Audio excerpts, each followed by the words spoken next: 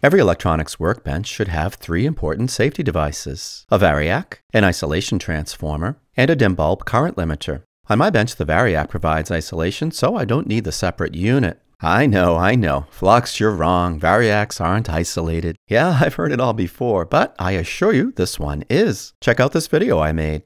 I'll leave a link in the description.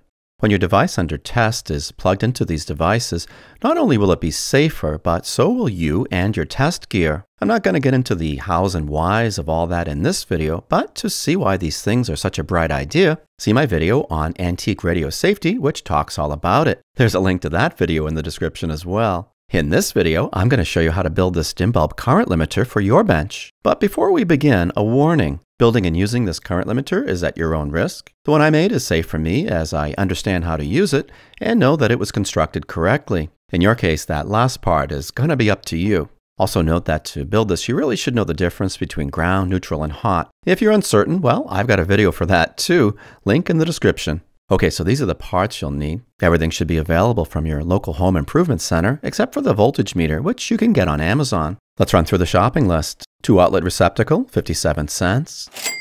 2 gang outlet wall plate, $1.85. Switched outlet, $8.97. Oh, and note that my Lowe's only had switched outlets with an indicator lamp. But if you can, get one without the lamp. It's not necessary, and it's not going to glow with the way we'll be using the switch anyway. Moving on, a bulb, $3.34. Make sure your bulb is clear and incandescent. No LEDs or fluorescents. This is the key component, so make sure you get the right one. You have some discretion about how many watts you want, and I'll discuss that later in the video. For this project, I chose 150 watts, and yes, incandescent bulbs over 100 watts for now are still available at local stores. Next, a 2-gang electrical box, $7.83. I recommend this Carlon 3/4 inch FSE box, model number E9802E. Get some 3/4 inch cable connectors, $1.98. I'm using ProConnects connectors, model number 44741. An appliance cord, $10.98. Get one that's grounded, 16 gauge, and a little longer than you'll need. Socket adapter, $2.38. Voltage meter, $6.59. These are available from Amazon. Search for part number DM55-1. And our grand total, $44.49. Let's build it. First, insert one of the cable connectors into the stub hole in the electrical box. The cable connector will serve to safely hold the power cable in place. If you don't want to use these connectors, that's fine, but you'll need to come up with another way to do this. Note that the connectors have 2 compressible protrusions. The hole in the electrical box doesn't have slots for these protrusions, so we need to make them. First, mark the inside of the stub hole at 2 points, directly opposite each other, that start about 2 millimeters from the edge and are about 10 millimeters wide and 4 millimeters deep. Next, use a suitably sized Dremel wheel to carefully grind the 2 slots where you marked. These only need to be a couple millimeters deep.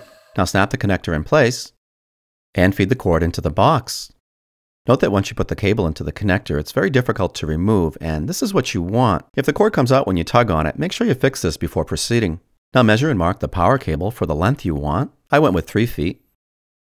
Now pull the cable through the box until the mark comes to the end of the stub. Cut the cord so you have 4 inches remaining in the box, and remove your cable length mark. Now place a 3-inch mark from the end, and use an X-Acto to make a lengthwise slice in the cable's insulation from the mark to the end. Be careful not to cut the wires underneath. If you do, discard the length of wire and try it again. Open the insulation along the slice, and trim it away. Strip a 1/2 inch of insulation from the 3 wires, and twist and tin the strands.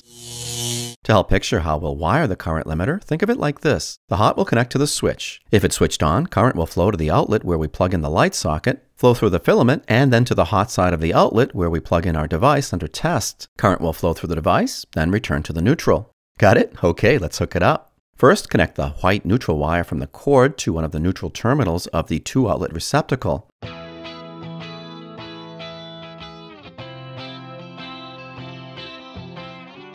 Next, remove the break-off tab from the switched outlet. Now connect the black hot wire from the cord to the hot terminal of the switch. This will be the black screw closest to the switch. For the next steps, you'll need black, white, and green jumper wires. Make them from the excess cord you cut off earlier.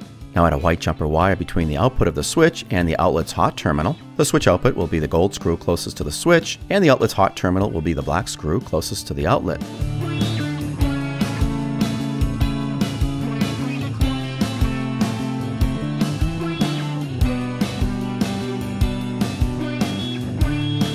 Now add a black jumper wire between the switched outlet's neutral and the dual outlet's hot. The switched outlet's neutral will be the silver screw, and the dual outlet's hot will be either of the gold screws.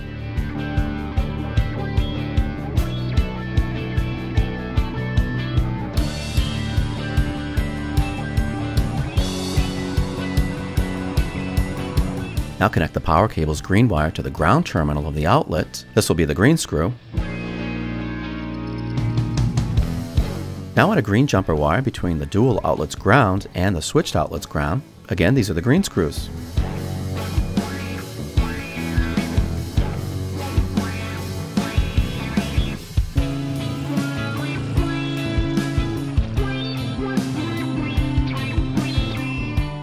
Okay, and now your wiring should look like this. If it doesn't, go back and fix your mistakes. And if you're using different parts than shown here, make sure you're confident you've wired things correctly. There's no guarantee other switches and outlets will be configured the same way.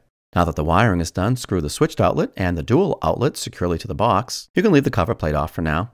Now let's double check our wiring with some continuity tests. Put your multimeter into continuity mode and attach one test lead to the ground terminal of the power cord's plug, and make sure you have continuity to the metal housing of the switched outlet and to the dual outlet. Now insert a 3-wire plug into one of the dual outlets and make sure you have continuity between the power cord's ground and the outlet ground. Great, now put either a 2 or 3-wire plug into the switched outlet and short the neutral and hot. Now plug another 2 or 3-wire plug into one of the dual outlets, connect one test lead to the neutral prong of the power cord, and make sure there's continuity to the neutral side of the dual outlet plug. This should be the case whether the switch is on or off. Now connect one test lead to the hot prong of the power cord and make sure there's continuity to the hot side of the dual outlet plug, but only when the switch is in the on position. Now make sure there's only continuity when the switch is on and the switched outlet is shorted. If your current limiter doesn't pass these tests, don't power it up until it does. If yours is working correctly, you can now install the cover plate. Almost done, looking good. Now remove the socket adapter from its package and plug it into the switched outlet. Make sure the current limiter is unpowered for this step. Now screw the 150-watt bulb into the socket and plug the voltage meter into one of the dual outlets. Plug the current limiter into a standard AC outlet, switch it on, and make sure the meter indicates the proper voltage. If so, it's now ready for use. Let's do a demonstration. Switch on the device under test, switch on the current limiter, switch on the Variac isolation transformer, and slowly increase voltage. Yeah, you can see how helpful the digital display is and why I've added it to our project. It shows exactly how many volts are going into the radio, which because of the current limiting bulb is less than what the Variac is putting out.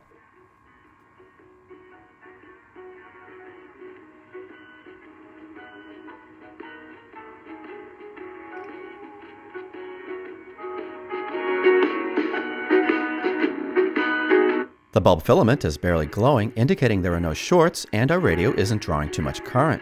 Now let's try it with a 100-watt bulb. The first thing we notice is that the smaller bulb limits more current, and we need to increase the Variac voltage even more to get about 115 volts into the radio. You can't really tell, but the bulb filament is glowing more now. It's just tough to see it through the frosted glass. That's why clear bulbs work better. Let's now try a 60-watt bulb. Even with the Variac maxed out, the small bulb limits so much current that we can barely get 90 volts into the radio. So you can see there's really no hard and fast rule about what bulb size to use, and it's good to have a few different sizes on hand. If you want a lot of current limiting and a brighter glowing bulb, if there's a problem, a lower wattage bulb is preferable. If you're more confident about the device under test and want less current limiting, go for a higher wattage. Now for some finishing touches. First, let people know this isn't some kind of weird table lamp, and put a label on the switched outlet. Only bulbs need apply. Nice job. See you soon. To stay updated, please subscribe to my channel and click the bell to receive notifications when I release new videos. And if you like this video, please give it a thumbs up. I'll see you soon.